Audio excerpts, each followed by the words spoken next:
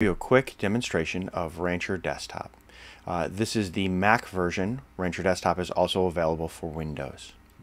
To get started, once Rancher Desktop is launched, you can get to its preferences by clicking on the icon in the tray at the top and clicking on Preferences. You'll also see there's Kubernetes contexts, which will let you switch between your different contexts as the context for all of your tools like kubectl, Helm, and whatnot. Preferences takes you into the Preferences screen, where you can configure Rancher Desktop. Kubernetes settings will let you dig into the settings, and that's the place where you can do things such as choose from many different versions of Kubernetes to run. You get to choose your version right down to the patch level, so that way your development environment can mirror production or your QA environments or whatnot.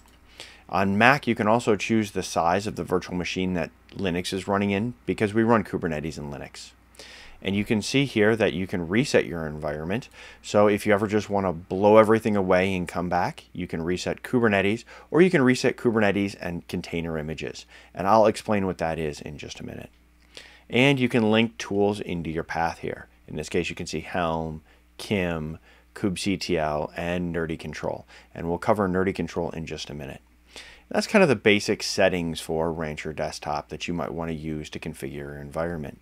Now let's go ahead and take a look at it in action. Now many people are used to using a CLI to run applications or to build images or that kind of thing. Let's take a look at something like that. So here in my terminal, I can go ahead and run an application, say Nginx.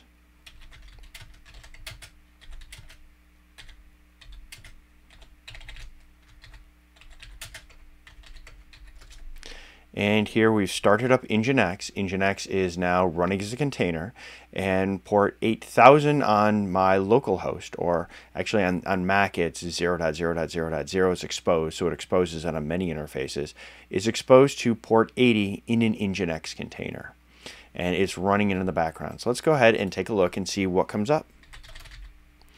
And if we go ahead and load it, you can see Nginx is exposed right on localhost, because that's one of the things that'll happen here is it'll expose it. Now, this looks just like running a Docker command, and it is the same syntax.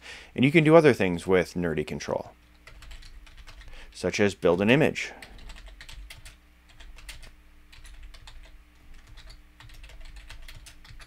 And in this case, I have an application and it's building it. And it should look like that normal syntax you see in other tools, because under the hood, they use the same libraries and packages to build these container images.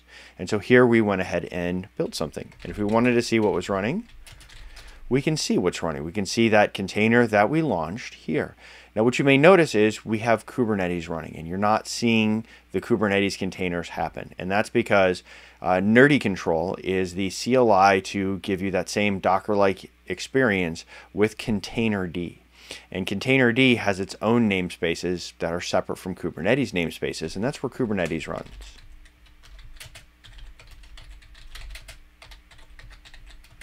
And here I can actually see everything running inside of Kubernetes now. Now we do have Kubernetes up, it's running, it's working. And if we want to see, say, all my pods, we can go ahead and see the pods running in that cluster. Right now it's just an empty cluster with nothing in it. But if I wanted to install something in it, such as if I wanted to use Helm to install something, we'll install WordPress as an example. And here you will have WordPress installed into that local Kubernetes cluster running on your local system. And you'll see it there. And we can see the pods as they're being created and the images are being pulled and whatnot. And so you have a local Kubernetes and container management environment running right on your local machine. And this will work on Mac and Windows. Thanks for listening.